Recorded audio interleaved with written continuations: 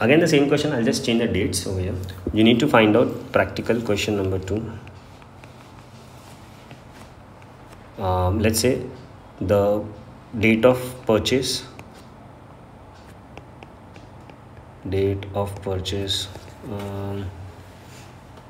is 1st of October ले लूँ 1st of October 2012 and the amount, I'm not writing the whole statement, समझ जाओ. Amount, let's take 1 lakh only, and the depreciation percentage is 10%. So how will this be? Solution, you need to find out the value after 3 years. Let's take that only. ठीक है, so start करते हैं. रंग बिरंगी pen से लिखेंगे. Particulars and the amount. चलो, so here the cost of an asset on 1st of April लेना sir, 1st of October 2012 is 1 lakh. You are going to charge depreciation, so you are going to subtract that, less depreciation 31st March 13. See, a year is going to end every time on 31st of March only. तुम उसमें changes नहीं करोगे sir. Okay. पक्का? So here that is going to be 1 lakh into 10% into 6 months ना.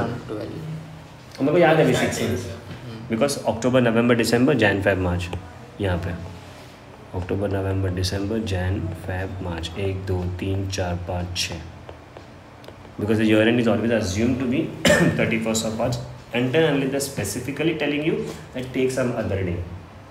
ठीक है? So this is going to be 5,000 if I'm not wrong. पूरे साल का 10,000. So half your cut will be 5,000. So here the WDV after the first year, that is on 1st of April, it is going to be 95,000. Again, sir, I'll be charging depreciation second year, less depreciation 31st March 14 ले लूँ क्या लेना ही पड़ेगा because साथ में April तो खत्म है, ऑप्शन ही नहीं तुम्हारे पास sir. So here it is going to be 1 lakh into 10% into 12 out of 12 months, that is going to be 10,000 now. Sir 12 के इतना पूरा साल हुआ ना. See yes, yes, ज़बरदस्त हो तुम लोग. So here it is going to be 85, which is your WDV on 1st of April 14. Again you're charging depreciation. I think अभी monotonous हो गया ना ये चीज़.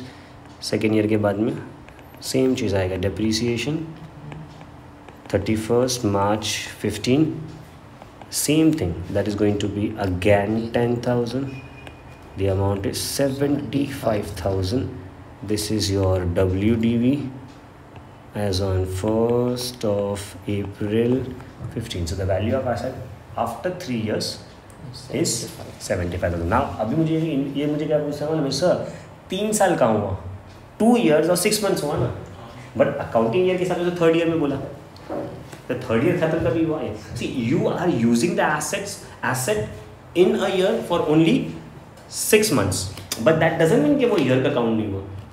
Correct है? Your depreciation will be charged for that year fully, but the duration you are taking it as 6 months because उसने use नहीं किया. पक्का? That's the second question. चलो थर्ड क्वेश्चन पे आते हैं, बहुत बेसिक है.